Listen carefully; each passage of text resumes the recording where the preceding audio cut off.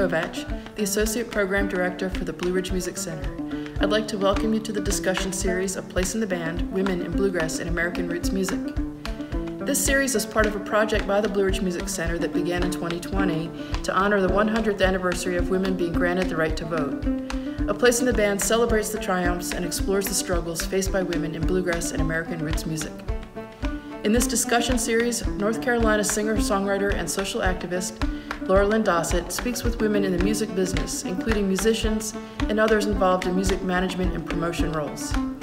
Through these conversations, the women share their stories, talking about their role models, mentors, and inspirations, experiences with people they've worked with, issues they've encountered that are specific to women in the industry, changes they've seen over the years, and other parts of their own personal journeys that have helped them to be who they are today.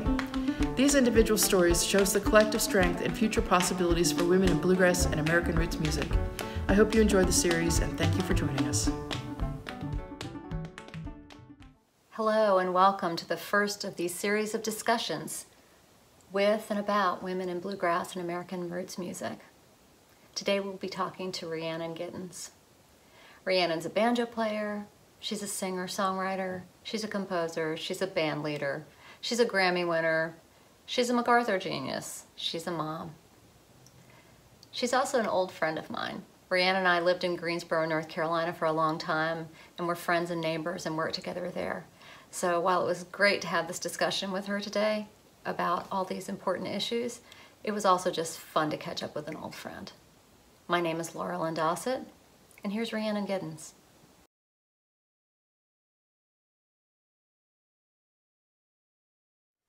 I was thinking about in the ways that you bring folk music or bring the banjo and some of the ballad tradition and things like that into other areas. And two particular projects I was thinking about were the Native Daughters Project and the New Basement Tapes Project, which were very different project. So just so our listeners know, the New Basement Tapes were, it was a T-Bone Burnett project. It was Bob Dylan lyrics, correct? And yeah, they had been in a box they were unfinished songs that had been in a box in an attic for 50 years. Got it. And who were the gentlemen on that project with you?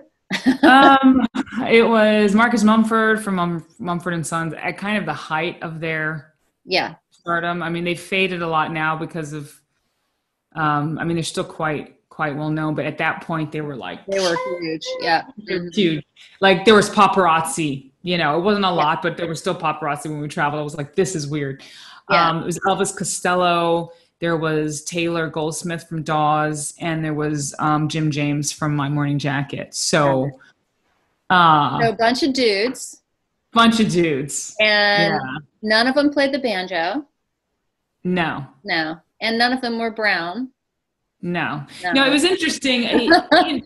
T-Bone did kind of one of his, he has these really interesting ideas. And so he brought these guys together, and we had just, we had these interactions with the show that he put together the fall before. And then my solo record, and he was like, you should do this Basement Tapes thing, and I was like, huh?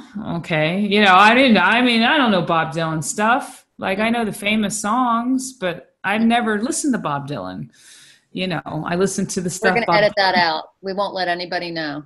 No, I was very upfront with him. I said, I don't, but I was like, I'll come in as not skeptic, but as the person who's not like, I think it's an important perspective. It's not that I don't have respect for Bob Dylan. It's just, I didn't choose to listen to that canon. There's so much other stuff to listen to. And I was like, well, everybody knows that stuff. It was never put in front of me, It's not to say that I don't respect the hell out of his songwriting.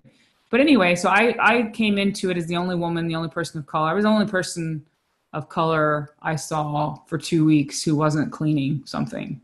It was a little intense,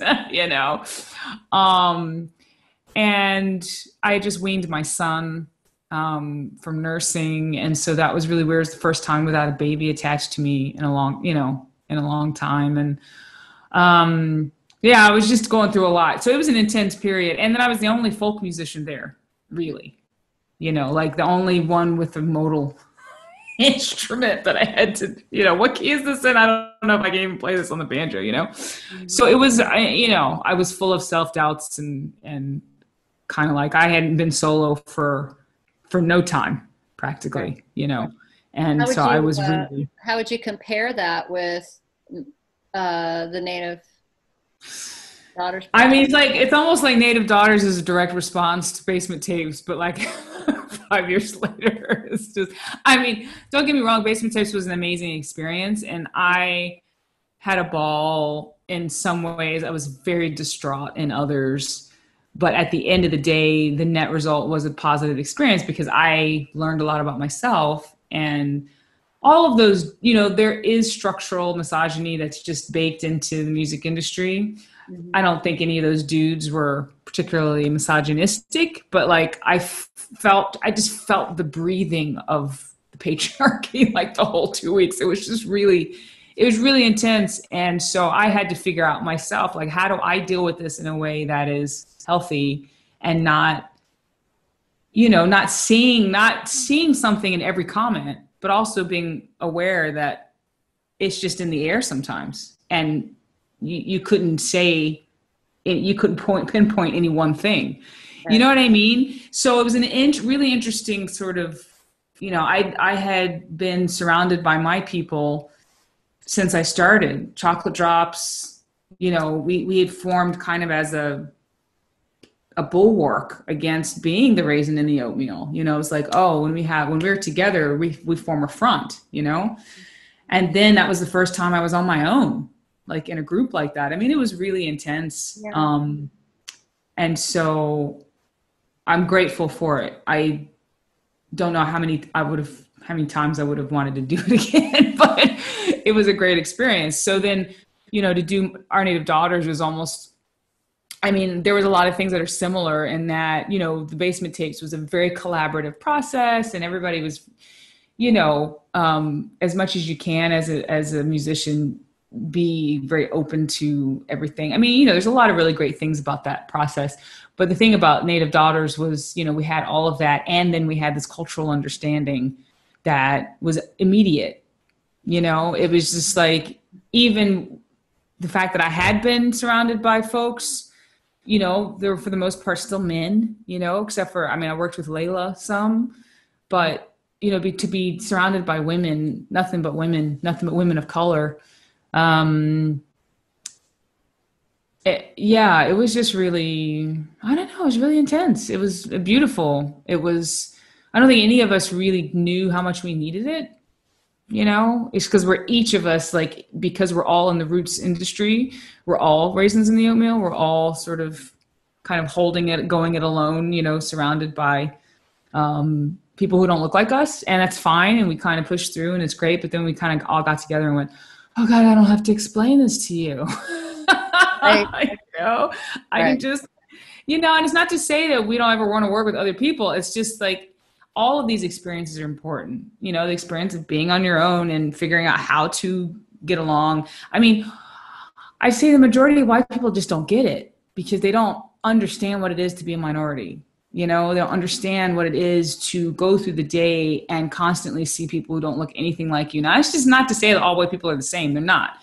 No group is a monolith, but the experience of constantly adjusting for the majority is not one that you can know unless you've experienced it, So when you're in a space where everybody's had to do that and you don't have to do it anymore, it's, I think, important to do. And so it was a really, really great project for all of us. We want to do another one for sure. We kind of, it was not my intention to form a band, but we did. And, performed, and we're like, oh my gosh, like this is, a thing. And, we just had a call the other day, and we're all like talking about, everything and anything and everything. But nice. I mean, and it's a combination then of the sisterhood and the, all the cultural, like you said, that you speak in the same language on a variety of levels. Yeah. And of course the banjo's there, we all play different banjos. I had my banjo. It was important, I think, for me to have my banjo at, the basement tapes. It's like, especially because Bob Dylan listened to a lot of Black roots music, and his music is informed by that. So I was just like, I'm going to represent that in my own way, and bring in some, thunk into this. And it worked, it did work. I mean, T-Bone knows what the hell he's doing, a lot of the time.